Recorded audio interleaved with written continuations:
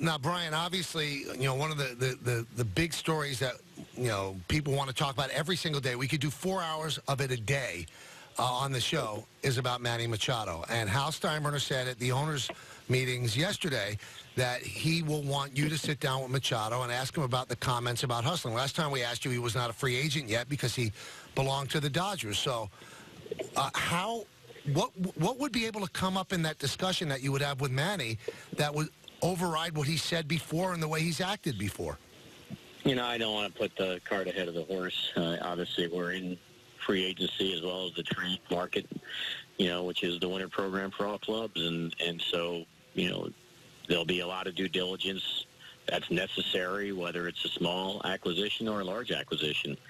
And, you're certainly going to want to assess how people will fit financially, how they'll fit personality-wise, and whether that commitment level that you're going to make, small or large, is it going to be, if you're placing bets, and the bet you place is it going to be a benefit to you and your fans, and those are the things we have to deal with. If you knew that he was just not going to hustle, that's the player that he was going to be if he signed with the New York Yankees, would his talent compensate for it? Would you be okay with that? I don't think it's probably productive for me to telegraph, some of those, by answering questions like that, on this specific player or any player that happens to be in the marketplace. I think if we acquire guys, I'll be in a position to be dissected inside and out on what the process was and why and how we think they fit, and if it's controversial, which I've had some of those in my past too, of acquisition-wise, that I can speak to those. But bottom line, we want to put together the best team we possibly can. We got a lot of good guys already here in place, and we're looking to add some more to the mix. Well, let me rephrase the question. Is hustling important to you? I would say that hustling is, always a prerequisite. It's not something that, but I think sometimes, I know we dealt with this on Robbie Cano or Soriano when they came out of the box. Those are two guys I remember because I've been here now for as long as I have. And I remember that there would be a lot of, noise wrapped around those players because the perception that they didn't care because of the perception that there wasn't lack of hustle.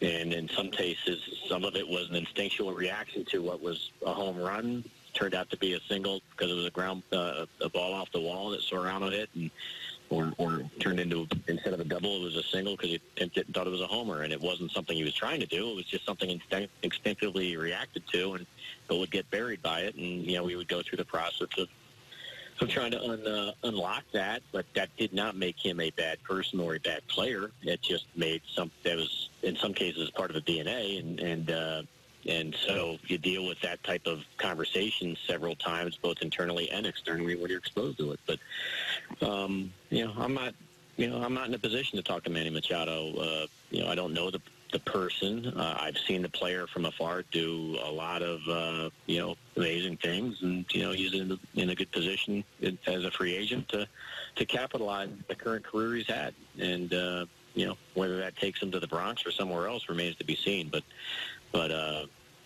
I'd hate to try him in public. Obviously, that's not something I want to participate in. If we obviously play on it and if we secure him when the dust settles, and be in a better position to address some of those issues, I guess.